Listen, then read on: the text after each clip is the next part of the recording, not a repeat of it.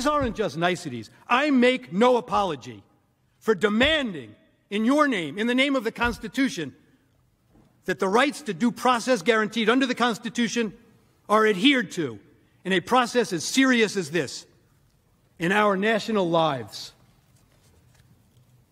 The denial of due process in this case, of course, starts with the House of Representatives.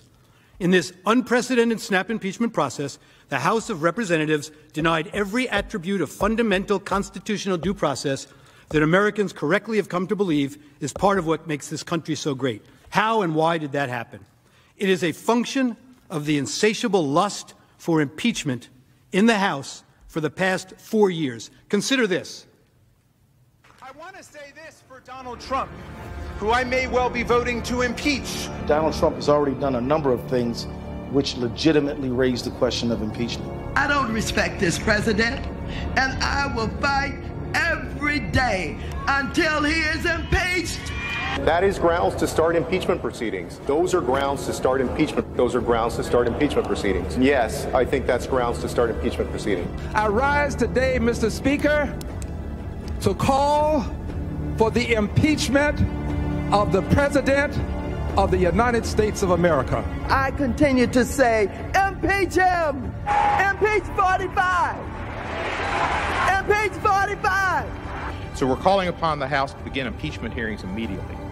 On the impeachment of Donald Trump, would you vote yes or no? I would vote yes. I would vote to impeach. Because we're going to go in there, we're going to impeach the motherfucker.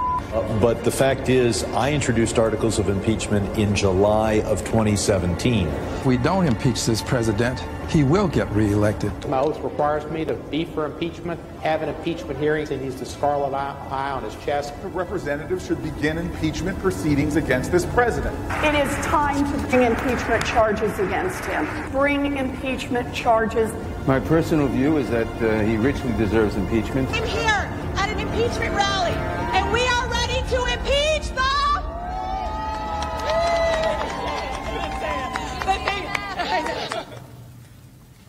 The relevant timeline in the House reveals the rush to judgment.